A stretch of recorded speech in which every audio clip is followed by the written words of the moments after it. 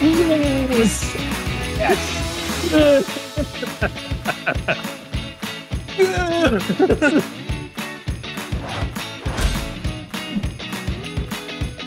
Hey everybody, welcome to Shop Talk. We got a special episode today where we're doing a gift exchange. I got Keqing here with me, and this is a follow-up to our gift guide where we're going to give each other some gifts that are maybe stuff from the guide, stuff that Fusion customers have made, maybe stuff that's useful to somebody who uses Fusion, like Keqing and I. Yeah. I'll tell you this, none of my gifts for you are from the guide. So, okay, yeah. Like Jonathan said, I don't know what he picked for me, and he doesn't know what I picked for him. So why are we doing this? What's the point?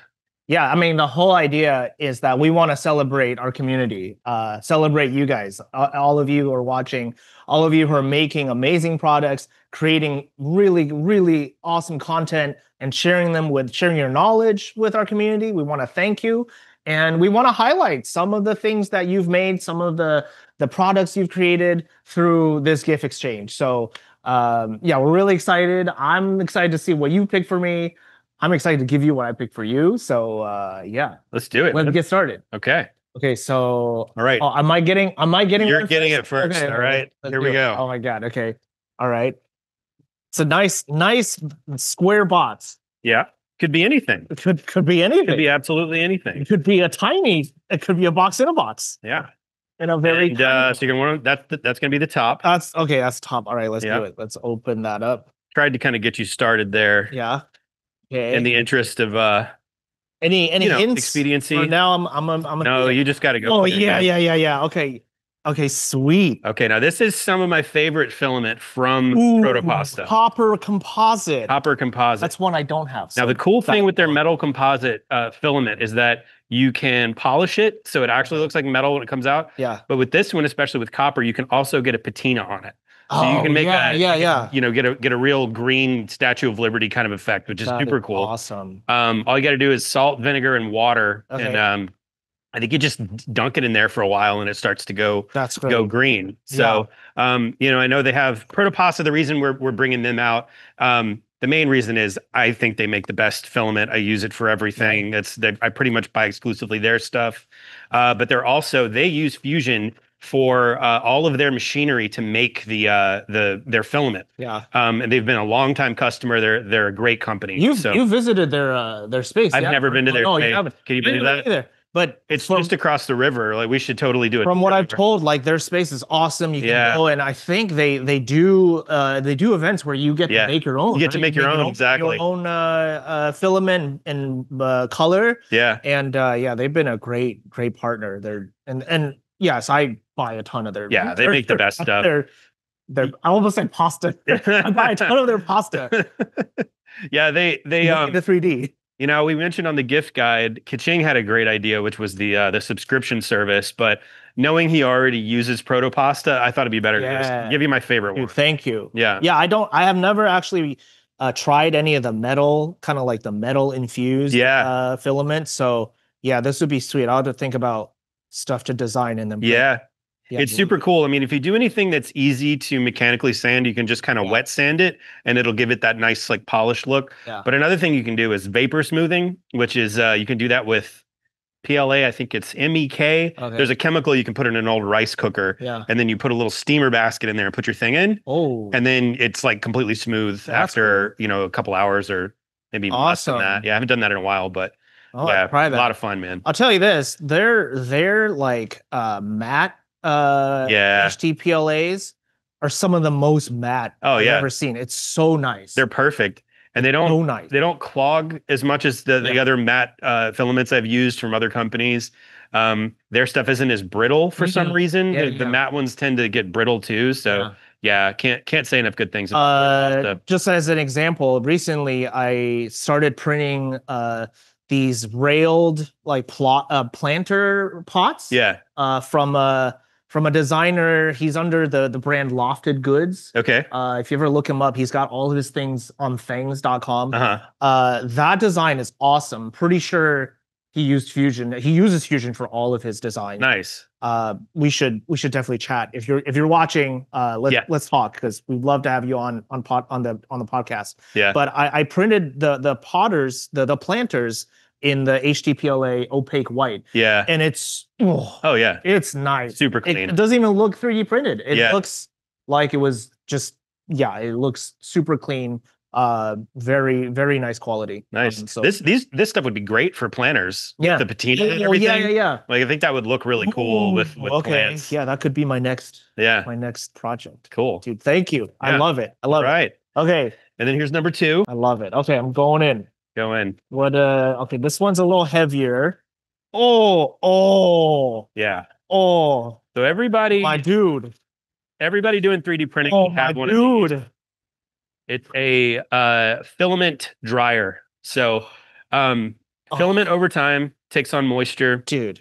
And it starts to crackle and it can clog your nozzles and it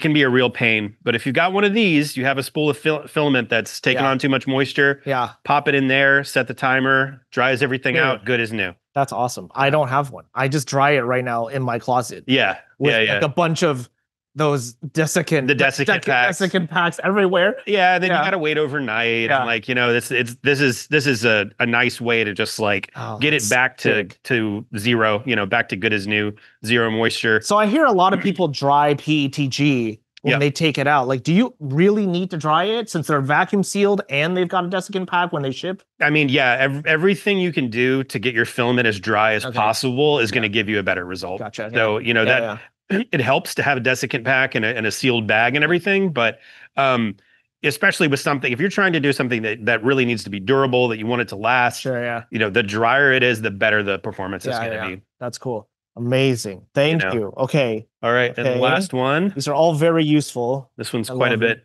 smaller. Okay. Oh, what is it? Ooh, okay. Oh, dude, yes. Yes. You said you wanted one. Yes. Yeah. Oh my God. Okay, so Arduboy. So this is designed in Fusion, all Fusion Electronics, and it's a credit card sized game system that has 8-bit games that are in high contrast black and white. That's so cool. And there's a whole open source community around it. So there's actually it says over 200 games. It's over 300 now. Wow. Okay. And they're all free. And you can just go on, plug the thing in, drag and drop the file, and off you go. So well, you had this on the gift guide episode, and I didn't realize how small it was. Yeah. Oh wow, that's tiny. Really small, okay, right? Yeah. When you say credit card size, this is that is credit card size. But I mean, it's cool. Yeah.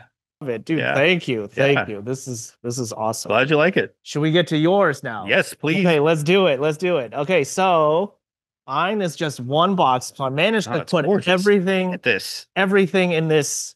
Did you wrap this yourself, or did you get your wife to do it for you? Give I thought so. Wife credit. She used to do gift wrapping at Nordstrom. I'm not surprised because look at this. Yeah. So she knows what she's doing. This is impressive, man. Classy. Look at that gold with the little very nice. Yes. Got that out of the way.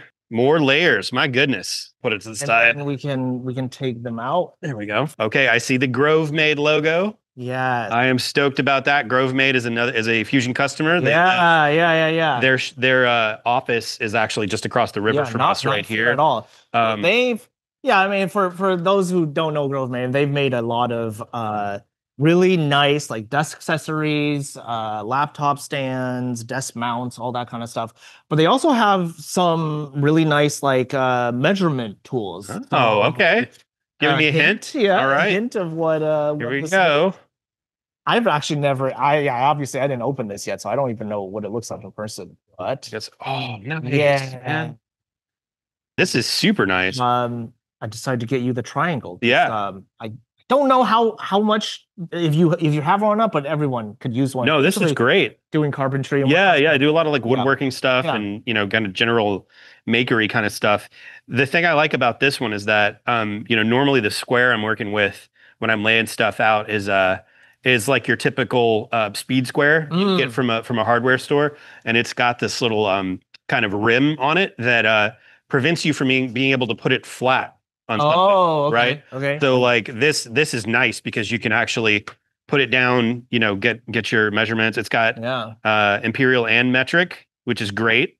I tend to like use this. Oh yeah, I tend to use Imperial for furniture, like anything like that, and then Metric I use for 3D printing mostly. So yeah, gotcha. it's super Yep. useful. I like that it's got some like curvature to it Yeah, too. So it's not your like just standard triangle square ruler. yeah. It's got a bit of a design element, which I like this makes it chamfer here, and it also yeah. makes it's kind of grippy too. It makes it a little more ergonomic. Yeah. They make such cool stuff. Anodized Thanks. aluminum. Yeah, pretty nicely made. Awesome. Love it. All right, let's keep going here. Ooh, This is okay, yeah. okay. Okay. This feels like a hat. And it feels like a hat. See what we got. Ta-da! I'll do it myself. This is great. Okay, so when I saw this hat, there's a little story behind this hat. When I saw this hat, I'm like, okay, it's gotta be Jonathan, because Yes. Jonathan does most of the things, 99% of Yeah. things himself. If he sees something and he can't get it, you're gonna do it yourself. Yes. So I'm like, yo, this has got to be your hat. But with the fun part is this hat is actually from, if you look at the back, from Scott Eugen. Oh, Scott Eugen. Yeah. Nice. Yeah. So he's a awesome creator. Yeah. Puts out such cool content around just 3D printing and making and yeah, just all around great content creator and maker and designer. But he's also got a merch store. So I was like picking up stuff, and then I started looking at his merch store and I saw his hat. I'm like, I gotta get this hat for you. Well, I mean, that's a testament to his and he does make everything. He does. He makes everything. He does do it himself. Yeah. This is great. And yeah, I mean, this was pretty short notice. So knowing his merch store is that reliable, that's really cool. That's right. Go check him out. He makes awesome stuff. Really cool creator. Love it. Thanks, man. Yeah. That's awesome. Yeah. All right. Number 3. Okay. Ooh. Oh, the box is a little beat up. Nice. Apologies. But yes, it's a lucky bamboo set from Lego. I figured you're in your shop a lot. Yeah. It's hard to keep a plant alive in your shop, but it would definitely die. To have some greenery is kind of nice. So why not have a greenery that will last forever? The real cool thing about Lego is that they are like real innovators. Oh, yeah. They innovate on their process. They innovate on their products. Yep. Way back in the early days of Fusion, we actually were working with Lego to see if kids would be more responsive in consuming instructions on an iPad rather than like flipping through pages to try to build something. So this was when like we had our animations workspace as a technology, and we were trying to see if using that technology to develop building instructions would work better for kids. So we went over to Billund in Denmark. We went to their the Lego World, which was insane. As an adult, I was just like a 6-year-old kid there. And when we tested the building instructions with the kids to see like, okay, are they going to build faster, more accurately versus a book? And it turns out like they were way more responsive. And what's also cool at the time is that they were just in the kind of the investigation discovery phase of how to combine different kinds of materials. So now you see parts that are like rigid on one end and then flexible on the other, but just like one continuous part. They were researching that at the time, and now they've like made it, and it's like everywhere in so many different parts. So it was really cool to kind of see that process and see how they were thinking. But yeah, what an awesome company. Oh, they're the greatest. I mean, just they're unbelible, even from day one. If you know anything about injection molding and you look at a Lego brick and put 2 of them together, it's like I don't understand how they did this. I mean, it's not, there's no draft angle you can see. Everything's like perfectly straight. All kinds of different parts. Another tie-in is in Tinkercad, you can make a model and then click the Lego icon and it'll show you it in Lego. That's so cool. Good times. We love working with them. All right. And finally, ooh, nice. Sketch Every Damn Day by Spencer Nugent. Okay. The reason why I picked this for you is, I mean, Spencer, what a brilliant designer. And he published a series of books. I think this was his second or first one. And it really just teaches folks how to draw for people that don't come from a drawing background. Right? So like drawing such a like visceral and immediate way to communicate ideas. And the better you get at drawing something, the easier it just makes your life easier when you're communicating. So absolutely. I feel like we all can be better at drawing or just even like sketching out things. For engineers or designers, right? Like engineers, I feel like we as engineers should learn how to draw better. Absolutely. This, hopefully this will be helpful. Dude, this is so good. Because I mean, I need to do this. I need to draw every day, you know? And that's his whole thing. Spencer's whole thing is sketch a day, right? You know, that's how you get good at it. I look at, you know, our colleagues like Jeff Smith, for example, who will just sit there and he can sketch out anything incredible that he can see in his head. The other thing about sketching is that we tend to think, you know, if we're Fusion users, we tend to think, well, I'll just go straight to Fusion. I do it all the time. I skip sketching altogether, go straight to Fusion. And of course we can do that and it gets easier all the time. But the fact of the matter is that when you sketch, you're using a different part of your brain. And it's a way of thinking through a problem. And there's something else going on there that's not just like jumping to the solution and model this thing. It's, you know, to actually sit down and do that is really helpful in a design process. And being able to do it in a way where you can realistically represent the thing you're thinking about is an incredible skill. So thanks so much, man. This is awesome. When you don't sketch like physically with a pen and you go straight to CAD, I think sometimes, at least when I've experienced this, when I go straight to CAD, I start thinking about the tools I need to use and the commands I need to use to make this, to design this thing before I even realize what this thing should look like. Right? Like, so it definitely helps to kind of sketch your ideas first and then take it to CAD to make it a little more more realistic or more 3D. So yeah, I totally agree. You can solve problems before they arise in your model by doing that. You can sketch through something and think, okay, well, I'm not going to quite do it that way. Yeah, that's not a good idea. Just a bunch of rough sketches of something help with that. You know, and then the other thing is when you model, you can get kind of stuck in your first assumptions about whatever the design is, right? So it's like it's a little too much effort to change that aspect of this, whatever it is, right? So you just don't do it. You get lazy. You get lazy, and then you compromise, and it's not a good product. It's not good. That's why the best ideas come from a napkin sketch, right? Exactly. This is great, man. Love it. Thank you. Cool. Is that it? Right? Is that 1, 2, 3, 4? Yeah. Oh, that was 4 already. All right, sweet. Awesome. Thanks, man. Yeah, no problem. Dude, thanks so much. Yes. This is great stuff. Thank you. I wasn't expecting any of this. I don't know what I was expecting. Dude, but likewise. This has been incredible. Great stuff. I can't wait to use all the gear and start printing. You got to show me what you print. Oh, 100%. And I'm stoked. I'm gonna build that Lego set with my son probably tonight.